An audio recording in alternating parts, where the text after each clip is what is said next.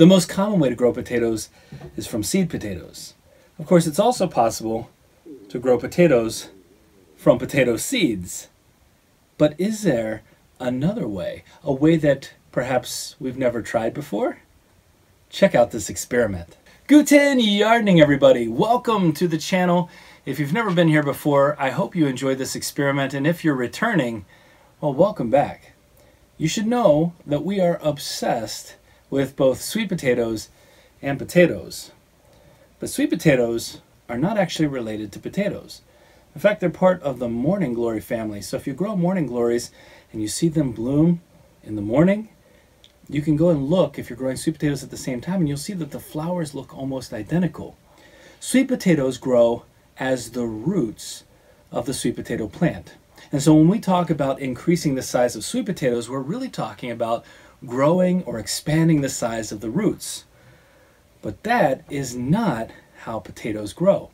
Potatoes are actually modified stem material. So what we have here, this is a fingerling potato that we harvested a few months ago, and you can see it's actually ready to be planted if we want to. It's got a ton of great sprouts coming up from the eyes. They're about 1 inch long each, which is just perfect for planting. With this purple potato, it is past ready to go into the ground, but we'll still be able to plant it, so no worries. But the potatoes are part of the nightshade family. And as you might know, nightshade, some varieties of nightshade are absolutely poisonous. And it's one of the reasons why we don't eat the berries that form at the top of potato plants, because if we did, we wouldn't last too long. What we do have inside those potato berries, though, are true potato seeds. And you can see a nice close-up here. There are tiny little potato seeds. And we can plant these potato seeds and we can probably get some potatoes out of them, even though they'll be different than their parent plants. But there are actually other vegetables that we grow in our garden, some pretty common vegetables that are also part of the nightshade family. We grow eggplants, those are nightshade, and we also grow tomatoes. So tomatoes and potatoes are in the same family. Now, one of the reasons why we might not consider them to be a part of the same family or think about them as part of the same family is because we actually eat different parts of the plant. We focus on the underground portion for the potatoes, and we focus on that delicious garden candy at the top for our tomatoes. But since they're part of the same family and they share some pretty common traits, can we try to grow some potatoes the same way that we do with some of our tomatoes? Now, earlier this year, we did a video where we talked about a way to increase the number of tomato plants you have for free. And that involved looking at some of the volunteer tomatoes. And believe me, if you plant tomatoes in the ground outdoors, you will have a future in volunteer tomatoes. Because as any uneaten or unused tomatoes fall to the ground, a full season goes by, the gel on those seeds wears off, and then they start to grow. And so you could end up with way more plants than you planted initially. But on top of that, tomato plants have, in between their lateral stem and the main stem, they have a diagonal stem that we often refer to as the sucker. And the sucker can be really useful because you can actually take it off, put it in some water, allow roots to develop, and then plant it and get fruit. Potatoes are part of the same family, and potatoes also develop suckers. So if you look nice and close here, you can see the stem, the main stem of our potato plant, and then off to the side you can see some of the lateral stems as well, and right here in between them you see the beginnings of a diagonal shoot, and that diagonal shoot is going to be our sucker.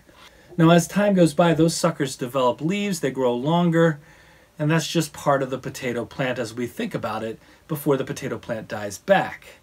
But what if we could remove one of those suckers, place it in some water? Could we get some development from the stem that would then lead to production of tubers, to production of actual potatoes? And that's where these two come in. So these are suckers that we removed, this one about 3.5 weeks ago, that we placed into water immediately. So this has been in water from the time we cut it off.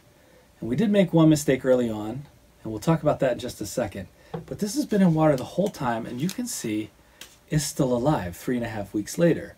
So the question is, what do you think is happening underneath all this foil? Now, there is a reason why the foil's there, and that goes to our first mistake, something we should have taken into consideration right away. The clear bottle that this is in allows light in. And because it does that, when the stem is exposed to light and these nodes start to develop, well, we start to see leaves form, and that's not what we want. So for the last 2 weeks, we've had this enclosed in foil to prevent light getting at the stem on this sucker. And you can see where there were some leaves developing, but you can also see where from the nodes we're starting to see something else come out here. Now our hypothesis is this: if we can take this sucker and plant it deeply in the ground beneath all of these nodes, there's the possibility that it will develop potatoes. Remember, potatoes are not the roots. Potatoes are modified stem material. So we have all the material here, it would seem, to develop those roots. But can this sucker differentiate between making leaves and producing those tubers that we really want?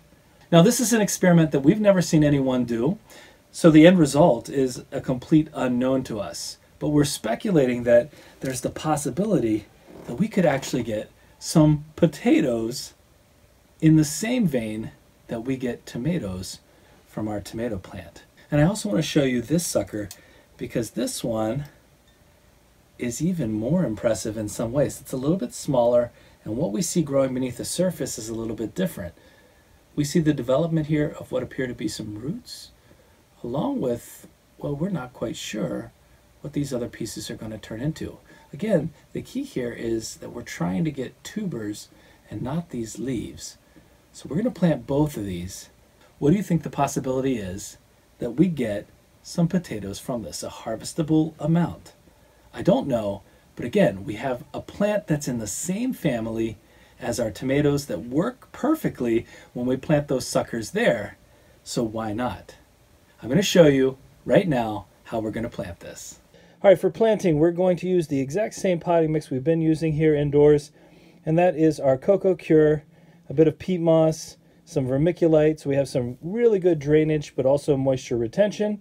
And to this, in addition to our general organic fertilizer, we're going to fortify this soil to help these roots develop as much as possible. So we've got our bone meal, which in the NPK, if you're looking at that scale, this is a 4-12-0, so we've got lots and lots of phosphorus in here.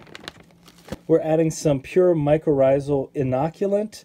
These mycorrhizals will also be assisting us in root development. We're also adding langbionite, and this adds some potassium, which is going to strengthen our plants and help them against any disease or any stressors that being planted the way we're doing might cause. We're also adding our azomite.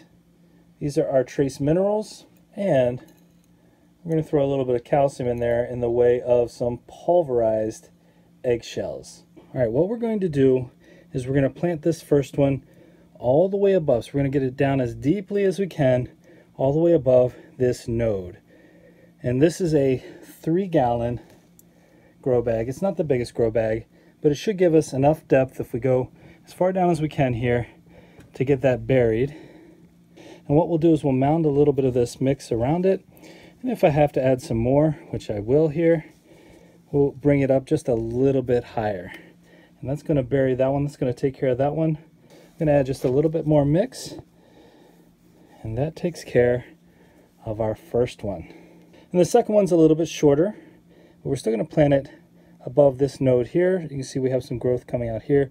So we want to get it right above here. And I'm actually going to remove this little piece, and we're going to plant it right down through here. So a little bit more than half of the sucker going in. I'm going to be gentle with it.